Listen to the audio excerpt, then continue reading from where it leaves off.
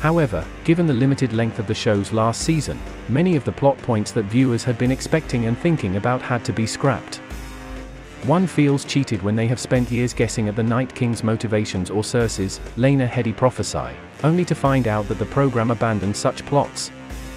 Here are 7 fan hypotheses that were better than the actual conclusion of Game of Thrones, in recognition of the brilliant brains in the fan community. 1. Bran was always the Night King. There's no denying that this was a fan favorite going into Season 8, yet with the one stroke of a knife, Game of Thrones killed all chance of it coming true.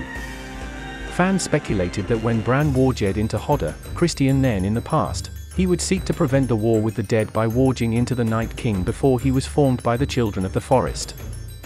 Nevertheless, the original three-eyed raven, Max von Sydow, warned him that he may get stuck in the past if he wasn't cautious, and it is speculated that this is how Bran became the Night King.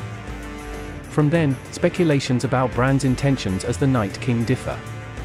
Was it the thousands of years of seeing human violence that finally convinced him that humanity had to be eradicated? Was anything more at play, maybe on a grander scale? Cersei would be murdered by Tyrion or Jaime. A small brother, or Valonqa, in High Valyrian, is shown as the one who strangles Cersei in the written version of the prophecy she received about her destiny.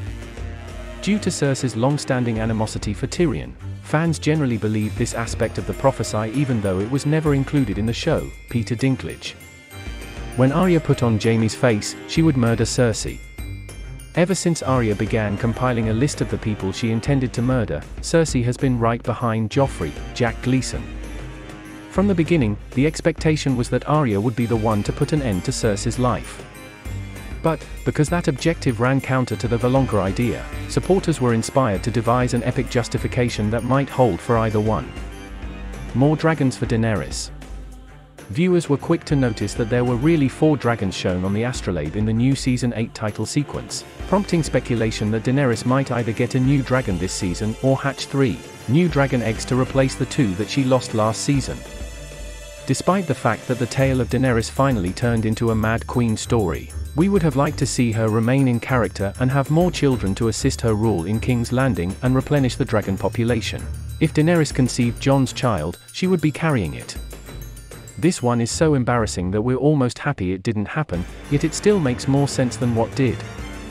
Fans were eager to point out how often Daenerys' infertility was discussed on the show after Jon and Dany slept together in the Season 7 finale. It seemed nearly inevitable that she would come out to be pregnant with Jon's kid this season, given how much emphasis had been placed on her potential succession. The Night King's ancestry is Targaryen.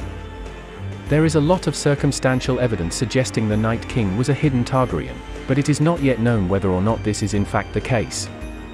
The fact that the Night King rode Viserion into combat lends credence to this notion, particularly considering that Jon and Daenerys are the only non-Targaryens to ever ride a dragon.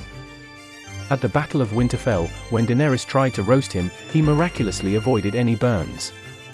A last piece of evidence suggesting the Night King may be of Targaryen descent is the striking resemblance between his emblem, the infinite spiral, and the Targaryen dragon crest. I know, right?